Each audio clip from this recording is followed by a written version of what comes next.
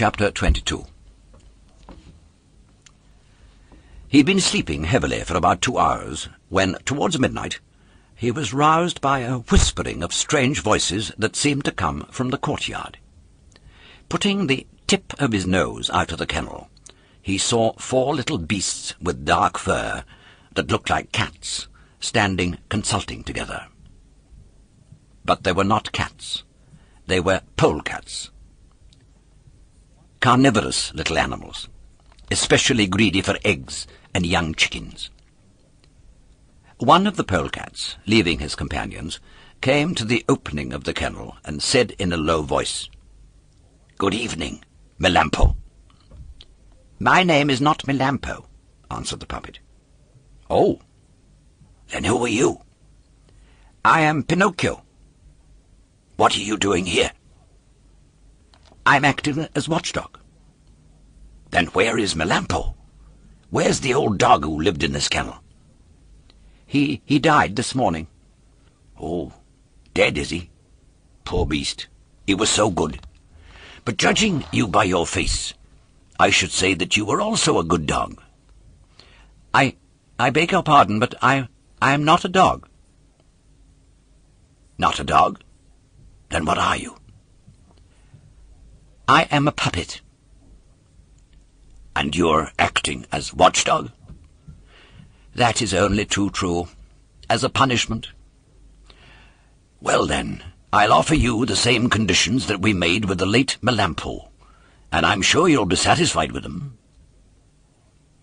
"What are these conditions?" "1 night a week, you are to allow us to get into the poultry yard, as we've done hitherto, and to carry off 8 chickens. Of these chickens, 7 are to be eaten by us, and 1 we will give to you, on the express understanding, however, that you pretend to be asleep, and that it never enters your head to bark and to wake the peasant." "Did Melampo act in this manner?" asked Pinocchio. "Certainly, and we were always on the best of terms with him. Sleep quietly, and rest assured that before we go, we will leave by the kennel a beautiful chicken ready plucked for your breakfast tomorrow. Have we understood each other clearly?"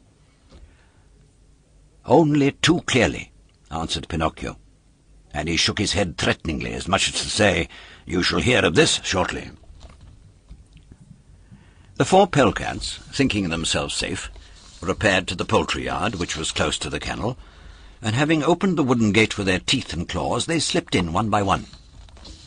But they had only just passed through when they heard the gate shut behind them, with great violence. It was Pinocchio who had shut it, and for greater security he put a large stone against it to keep it closed. Then he began to bark, and he barked exactly like a watchdog. "Oh, wow! Oh, wow!" Hearing the barking, the peasant jumped out of bed, and taking his gun he came to the window and asked, "What's the matter?" "There are robbers," answered Pinocchio. "Where are they?" "In the poultry yard." "I'll come down directly." In fact, in less time than it takes to say "Amen," the peasant came down.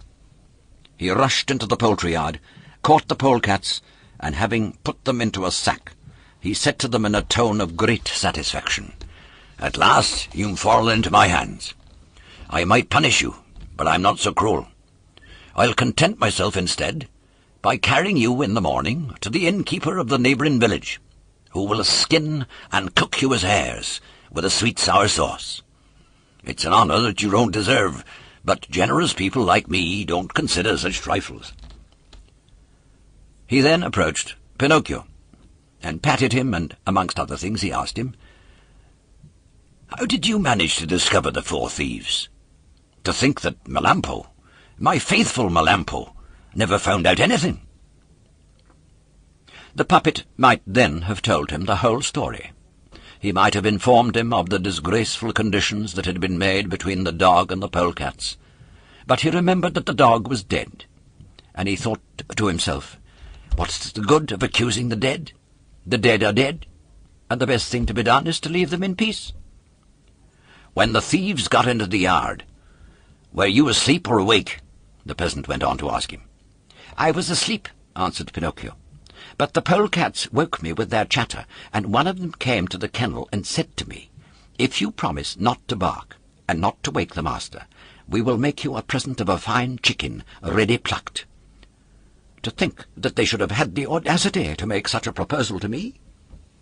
For although I am a puppet, possessing perhaps nearly all the faults in the world, there is one that I certainly will never be guilty of, that of making terms with and sharing in the gains of dishonest people."